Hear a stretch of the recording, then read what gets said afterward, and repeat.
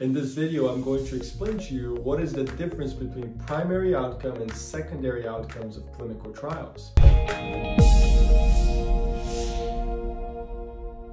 Hi everyone, my name is Rhanderson Cardoso. Welcome to the Meta-Analysis Academy. In this channel, I share with you how you can develop systematic reviews and meta-analysis, how you can publish these impactful manuscripts, these papers, and with that, advance your career. I've applied these very same methods in my own career with almost 60 publications at this point, and in this channel, I hope to share with you how you can do the same. So if you're interested in this content, hit the like and the subscribe button and stay tuned for videos posted in our channel. In this video, we're going to talk about the difference between a primary outcome and secondary outcomes of clinical trials. And I'll start off by saying that a primary outcome is the one by which power calculations are performed in clinical trials. So what is a power calculation? It is the calculation of how many patients a study needs to answer a given clinical question. So I'm just gonna bring an example here, and then we're gonna discuss as using this example. This is a report from the DAPA-HF trial. This is a trial evaluating the use of dapagliflozin in patients with heart failure. So in their methods, they wrote the following. They said they calculated 844 primary outcome events that would provide a power of 90%. So let's talk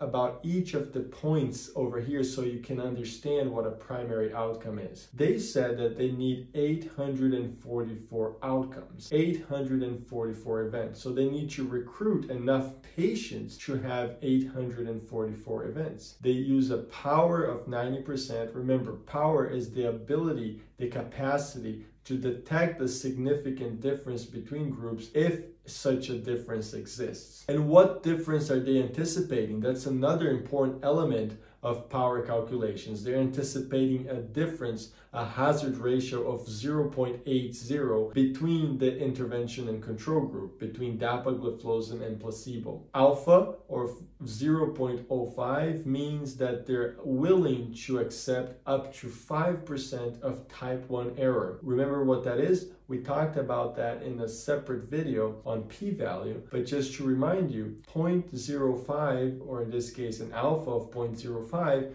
means that 5% or below is the likelihood that they would commit a type 1 error. The likelihood that they would say there is a significant difference between groups when in fact there is no significant difference between both groups. And then how would they know how many patients they need to recruit to get 844 events? It's written in the sentence below. They expected an incidence of the event of 11%. And with that, they said, oh, we need 4,500 patients to give us the number of primary events that we need. So now let's talk about how the fact that all of these calculations were based on one outcome. All of these calculations, they weren't based on mortality, they weren't based on stroke, they weren't based on myocardial infarction. All of these calculations were based on one endpoint, and that endpoint is what a primary outcome is. In this case, the primary outcome is what you see in the first row here. It's the composite outcome of hospitalization for heart failure and cardiovascular death. Everything else that you see, cardiovascular death alone, hospitalization for heart failure, worsening renal function, all-cause mortality, all of these outcomes, they're secondary outcomes. There was no power calculation or sample size calculation made based on these other outcomes. The sample size calculation is based entirely on the primary outcome. So the primary outcome, to answer the question in this case, the primary outcome is the one on which the sample size calculation is based on. All right? Secondary outcomes,